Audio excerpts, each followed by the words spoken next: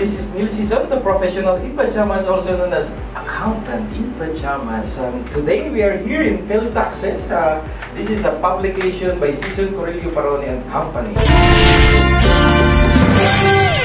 This day we will be discussing a very important topic, which is actually part of the trade law. This is all about what we call as estate tax. And we have a guest now from Sison, Corillo, Parone, and Company. We have a guest in the name of Josephine Joy Magno. Yeah, good day, Miss Joy. Good day, good day. Yeah, this is a very good topic because it's very timely. On one hand, there are a lot of rich people, you will see in the newspapers who died just recently. Yes.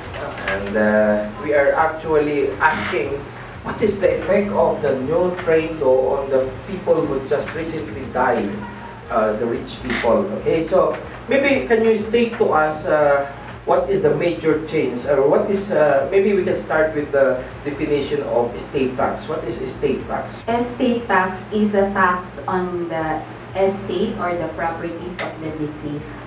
Which means when someone dies, yes, and then he left some properties, real properties and cash, okay, they are subject to estate tax. they are subject to estate tax. Walang kawalaan.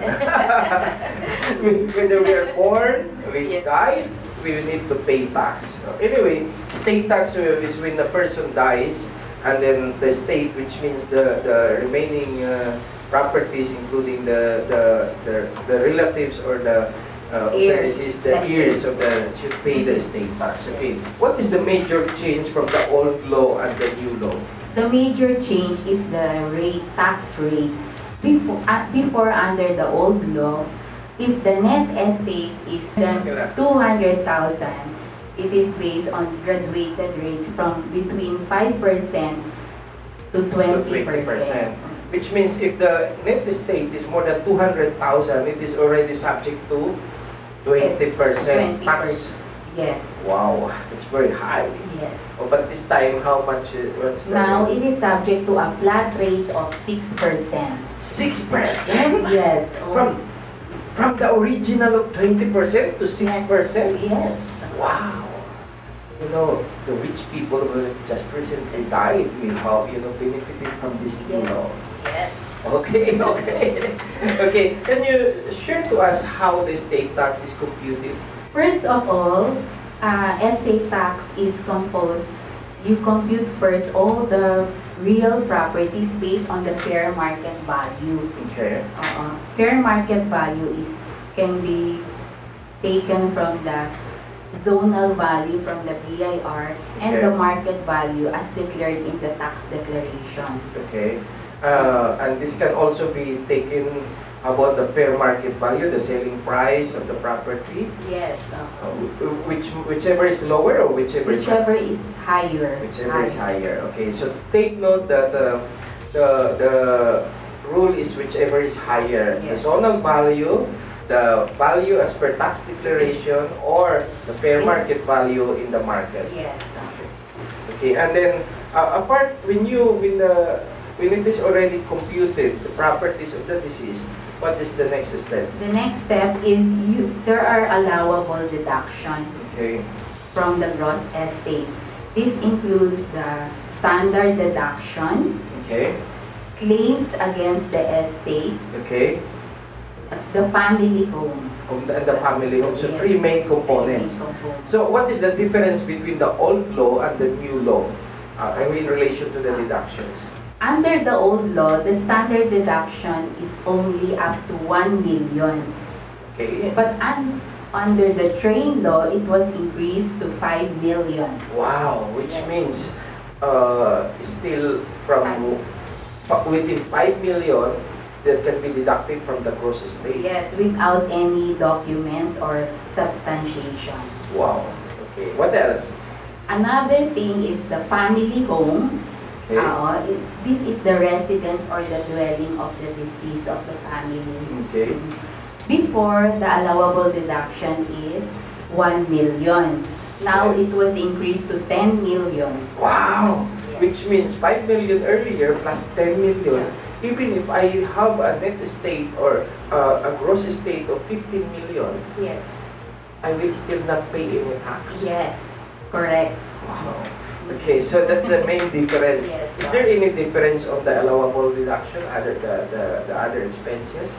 And also, before, under the old law, medical expenses, funeral expenses, and legal expenses can be deducted with supporting documents. Okay. Now, none.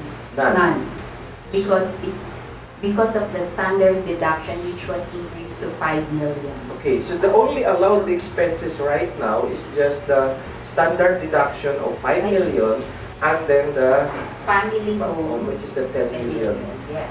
What are, yeah, that's very nice. What are the other areas that, or any amounts that can be deducted from the gross estate? Also, the claims against the estate can be deducted. Okay. Can you give us example of the claims? This pertains to real property tax if they own real properties not yet paid. Also, if they have existing loans with the bank. Okay. Which means the property is valued at 50 million and then it has a loan of about 10 million. Yes. The 10 million should also be deducted. Yes. Okay, that's good. So these are the 3 items which are allowable as under deduction. Okay, that's very nice. So for a simple summary about the computations, if the gross estate is, for example, 50 million, we can deduct the 5 million standard deduction without any documents. Yes. And then we can deduct the 10 million family home. And then if there is a loan of 10 million, we can still deduct 10 million. So the total deduction now is 25 million. So 50 million minus 25 million is the net estate. The net estate. Subject to 6%. 6%. So 50 million minus 25 million is equal to 25 million multiplied by 6%. Okay, that is now the tax that I will pay. Yes. Okay. I think that's very clear already. So it's the computations is pretty straightforward now, much better or simpler than the previous law. Now, is there a deadline when it should be filed within a number of months? First of all, before, under the old law, there is a notice of death. Yes. That should be filed with BIR. Now, it was repealed by under the train law. Wow. So there is no more requirement? Yes. Because the deceased or the dead person can no longer notify. This is a nice interpretation. Okay. What else? Under the old law, the time of filing of the estate tax is within 6 months from the date of the deceased. Deceased. Now, it is within 1 year from the date of death. Oh, 1 year from the date of death. And there is no notice and it should be within 1 year. What happens now if it is after 1 year? If it's after 1 year, it will be subject to penalties. Penalties. Yes. Okay. And the penalties, how many percent?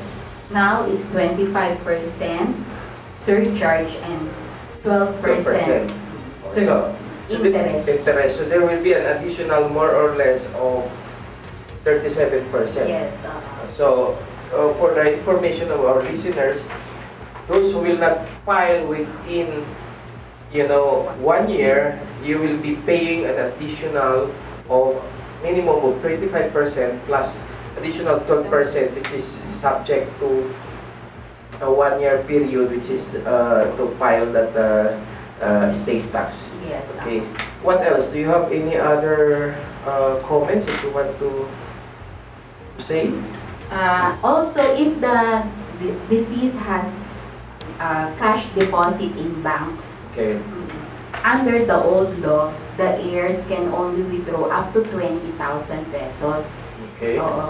But now, under the drain law, within 1 year from the date of death, the heirs can withdraw all the amount, the full amount, provided they pay the 6% final withholding tax.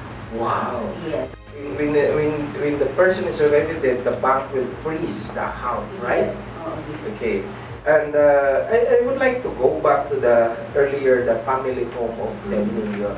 Okay. Now, how about if the standard deduction is 10 million, but the value of the property is only about 3 million? Can I still claim the 10 million? No, it should be 3 million. The maximum is only 10 million. The maximum is only 10 million.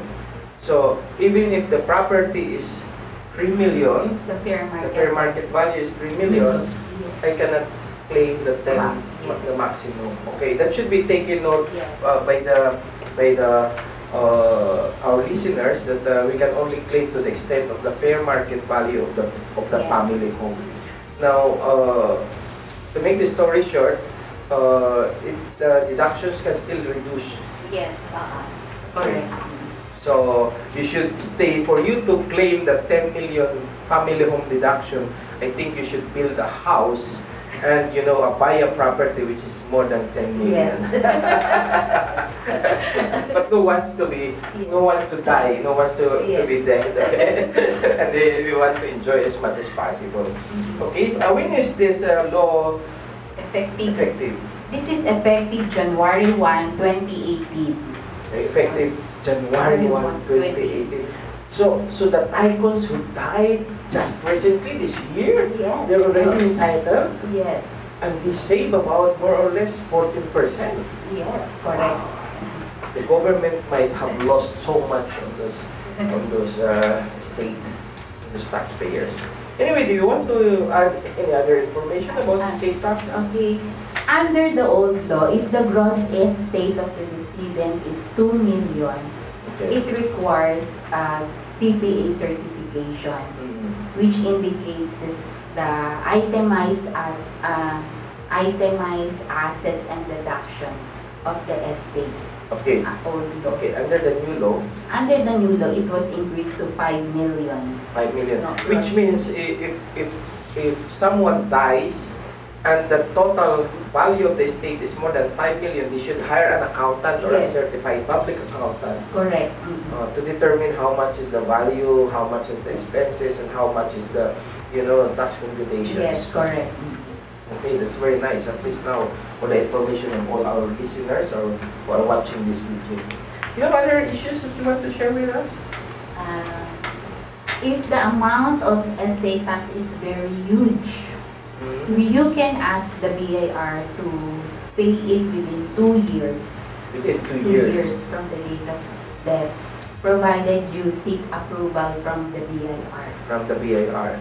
So, what will happen if the decedent will file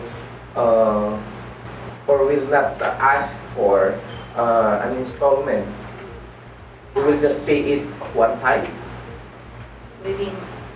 Yes, they will pay it one time within 1 year. Within 1 year.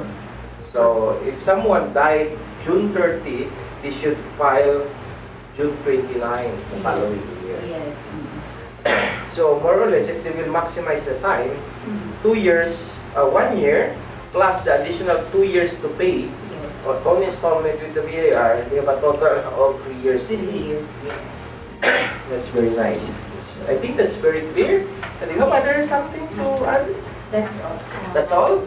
Thank you very much, Miss Joy, for joining us today. And I hope that you will join us more in the days to come and in the weeks to come, because this is a weekly tax update by Philtaxes. Again, Miss Joy Magno is our partner, tax partner in Sison, Corillo, Parone and Company, who is the one publishing these Philtaxes. Again, this is Neil Sison. Thank you for watching. I hope you enjoyed the topic, and if you have some questions, just email us or ask us in Facebook. We normally reply. Thank you very much and good day.